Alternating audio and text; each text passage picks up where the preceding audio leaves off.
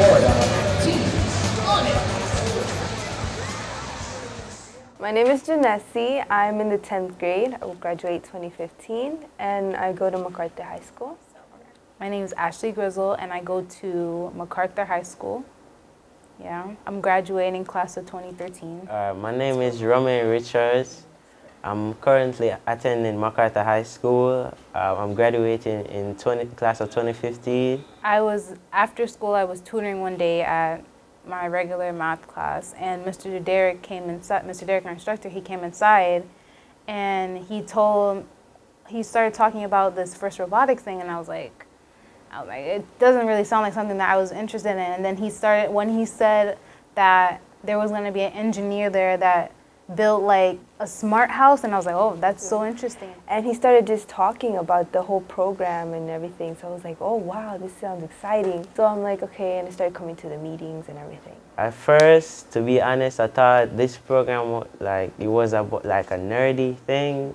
Then when I got into it, I saw like it wasn't that nerdy. Like, you don't have to be that nerdy to do these stuff. I'm a person, like, I love knowing the why. I love knowing why things work and why they are the way they are. And I was like, I want to be involved in this. And then I came to the first meeting, and I saw that it wasn't just about people that knew how to build a robot. It was about people that knew how to read the rule book and manage the business team and stuff like that. When I went to the event at the regionals, it was like butterflies. Like, it was exciting. It was my first time ever going to such an amazing competition.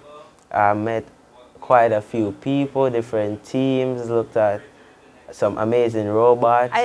Yeah, because I think that I was like, oh, it's gonna be boring. But I was gonna be like, oh, it's gonna be boring. You're just gonna see this. But it was actually really exciting.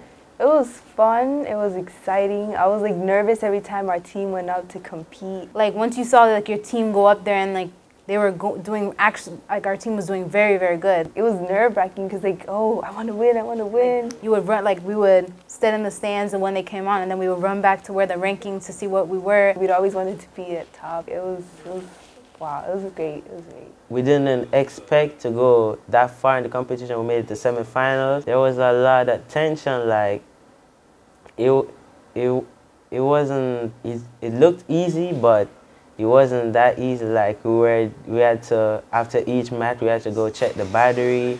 We had to check if everything is working. Like, if there's no problem, you know. You have to make sure everything is running 100% good. Anything with building or touching the robot, I didn't want to have any part of that. But I know that I was really good at like going out there and talking to people. So I was like, oh, I think that I would be good if I did the business management thing.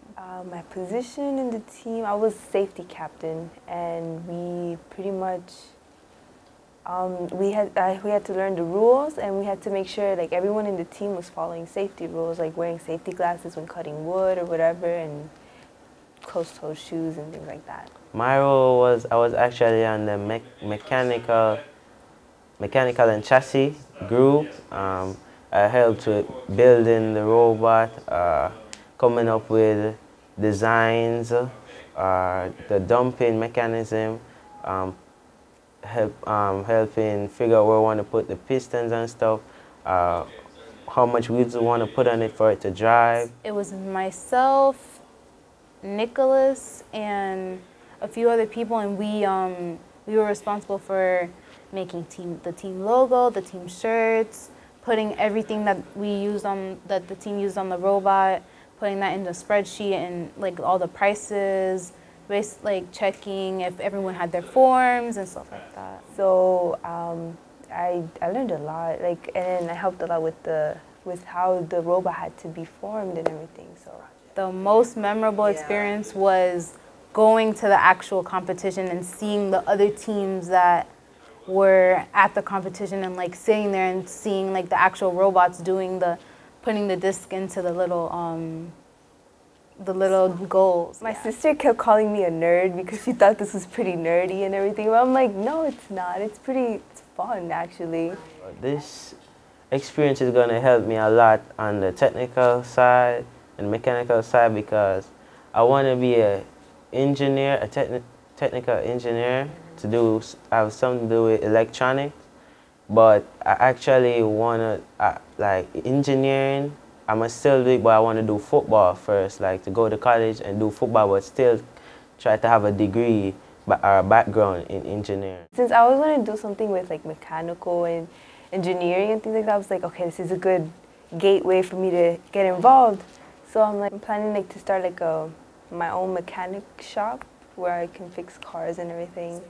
For the next year, what I think we need to do is like get more people into it, like summer camps, if they want to tell their friends about it or their families, you know, just to get more support and stuff. Yeah, I guess I'd like talk to them about what we're doing and everything and encourage them to come and just put ourselves out there and do things we like and get involved.